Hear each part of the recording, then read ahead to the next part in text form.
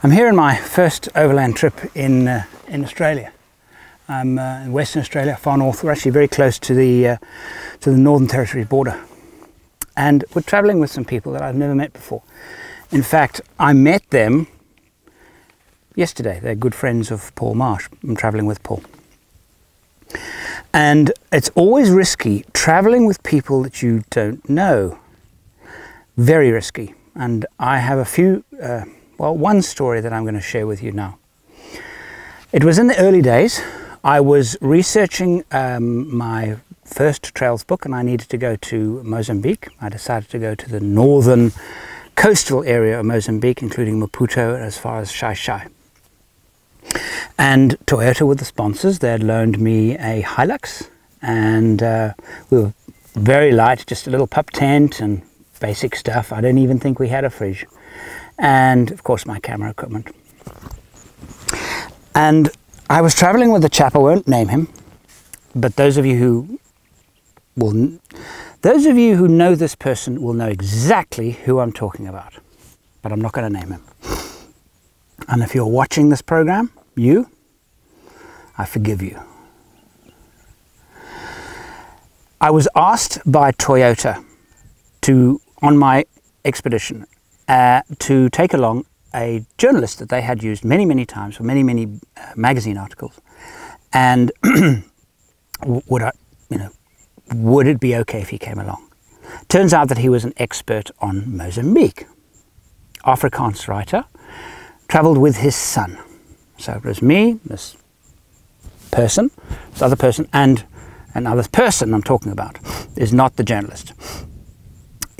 He was travelling with his son. I was travelling with a chap that had come to me and suggested that we make some videos together, and for maybe even a TV show. And he had approached me because he had seen me on television saying, my next, after books, I want to go into television and do 4x4 stuff and go to amazing places and make TV programs about them. Well, apart from an author, you're also a film producer. Any chance of us seeing this maybe in a video version or a film version in the future?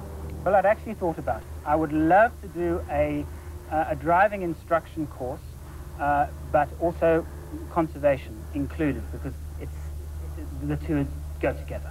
I'd love to do that.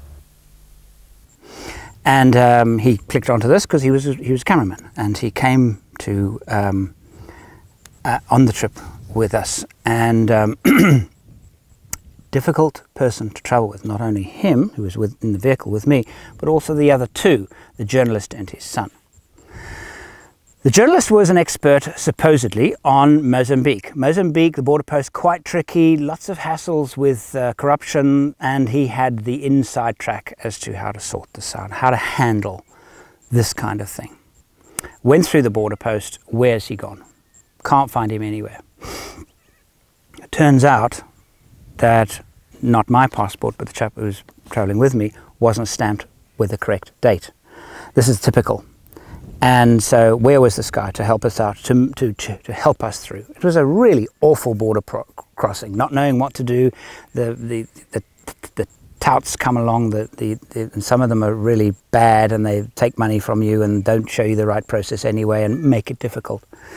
But anyway, we got through, and I was a little bit ticked off actually because, well, you said you were an expert in Mozambique, and I don't really need a lot of expertise in Mozambique other than this very awkward border crossing. He was no help at all. He just went through on his own. Anyway, I got through, managed to get everything sorted, and off we went.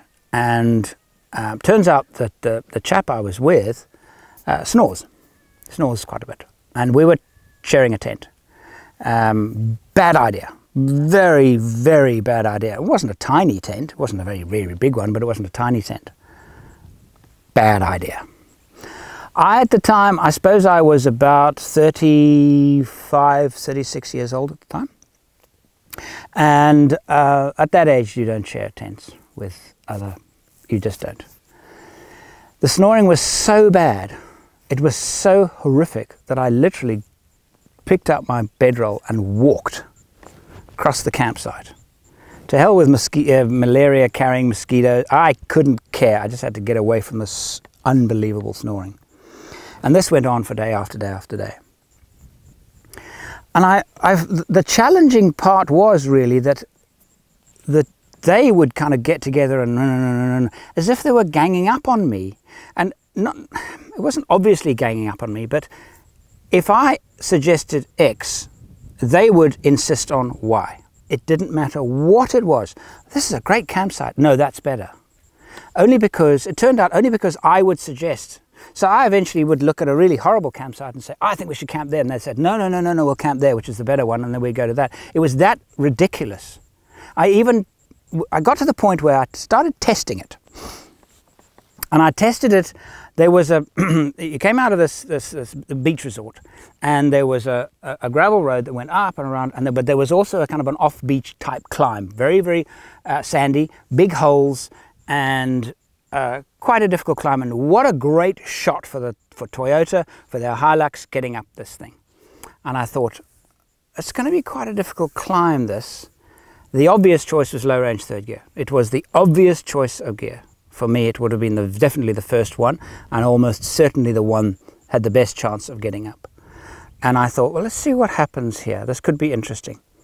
So there was the first guy, journalist, in his Hilux, and then my companion was in our Hilux behind. And I said, on purpose, I said, low third. Low third will do it. Low third. Now, normally I just wouldn't give advice to people on how to drive their four-wheel drives. They must do it themselves. If they come to me for advice, then I'll offer it, but I don't give it away because, well, why should I? They might be better drivers than I. But this was like an experiment. And so I said, low third, low third. So, of course, low third was the one gear they didn't use. So they tried in low second, definitely too low. Not a chance, just too low. And low fourth, almost definitely too high. And high first, maybe. High second, probably too high. And they tried it in first. They tried it in second. They tried it in every gear under the sun, except low third. And they couldn't climb up. Eventually, the journalist was ramping his vehicle in low second, and the whole vehicle was bouncing up and down. The abuse. He also, the day before, the day after, I don't remember, drove it in the surf. Do you know how destructive that vehicle, to the vehicle that is? And obviously no respect for the vehicle at all. And I don't do that. I learned that if you get a vehicle from a sponsor, you look after it. You look after it. It's not yours to trash, and you give it back. And I'm proud to say, very, very few occasions have I given a vehicle back with not so much as a mark on it. Abusing this vehicle, could not get up, no matter what he did, he could not get up. Then my companion said, don't worry, I'll give it out. I got a few shots. They weren't that good, but, and he couldn't get up. Only because they would not. So I thought, oh, okay, well, maybe it's more difficult than I thought. Worried, I got into the Hilux, put it in low third, and just went straight up the hill without the slightest problem. And I promise you they could have got up without the slightest problem. It wasn't that they were bad drivers. They weren't bad drivers or even inexperienced drivers. They were just this strange, they would not, anything I said, the opposite. That same chap, my companion, later went on a trip to Tanzania, and I was contacted by a group that was going to Tanzania, and who had considered this chap going with them, and actually came and asked me. And I said to them, I said I had a very, very bad experience with him, because he won't listen to anybody. He will, if you tell him A, he'll go do B. Just understand that, he will not listen to you. So, that's the challenge with traveling with this guy.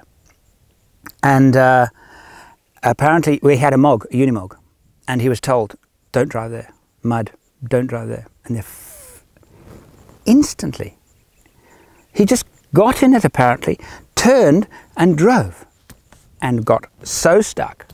The vehicle was stuck there for a couple of weeks, I think. They had to organize a bulldozer, big money and everything, to pull it out. And that was the, you know, so, you know, traveling with strangers is really difficult. And eventually, after I don't know how many days, it was probably 8-10 days. I think the whole trip was meant to be about 12 days. Long before we got to our final destination at Shai Shai, I said, I've had enough of you people. I've actually had enough of you. I can't work like this. And this is it's my shoot. It's sponsored by me. My work sponsors this. And everybody else doing their own thing, yes. But the priority is, the reason that the trip exists in the first place is because of my work. And it's the same with the shoot now. The reason I'm in this part of Western Australia at this particular time with this particular goal in mind is because of my work. So it's not that everybody has to kowtow around me, but there has to be a certain respect for the fact that the priority is the creation of my videos and things, because I am the reason why this whole thing is put together. And then everybody else has their own agenda, which is, they have to have their own agenda. I can't tell them what to do, but they've just got to keep in mind that at the background of all this, the purpose of this is Andrew's projects, because it's Andrew's expedition.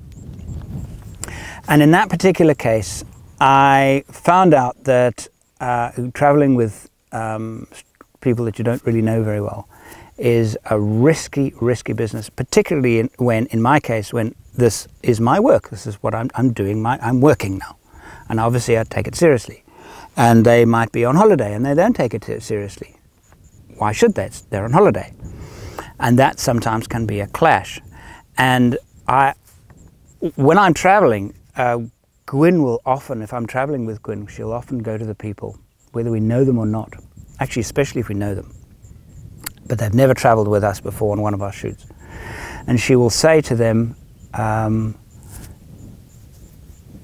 forgive Andrew if he gets very, very grumpy. You'll notice that when he gets grumpy, you'll notice the sun is quite close to the horizon. And that taskmaster, that sun, is not going to wait. And that period where it is settling on the horizon, that period is the most productive time of the day and vital for content gathering. So if he yells, please get out of my shot, or please move, or something, he might say please, but he might be grumpy. It's nothing don't take it personally. So I have to say that to everybody. And mostly people understand it and appreciate it completely. Like with Justin and Laura last night, I just said, you know, if I get grumpy, you'll notice. You know, they're photographers, so they understand the beauty of light and everything like that. But in the work that I do, traveling with people that I don't know is sometimes unavoidable.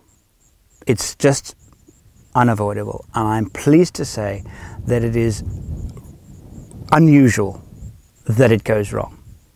Now, in my next story time, I'm going to share with you when it went spectacularly wrong. Join me then.